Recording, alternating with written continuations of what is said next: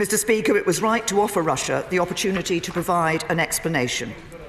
But their response has demonstrated complete disdain for the gravity of these events. They have provided no credible explanation that could suggest they lost control of their nerve agent.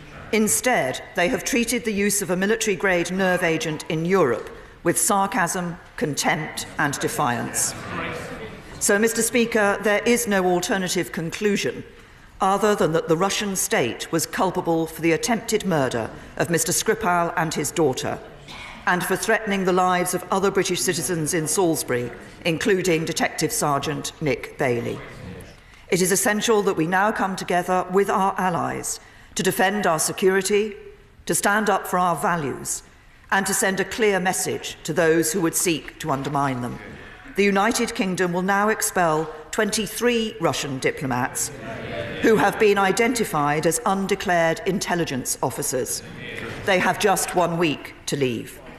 This will be the single biggest expulsion for over 30 years, and it reflects the fact that this is not the first time that the Russian state has acted against our country.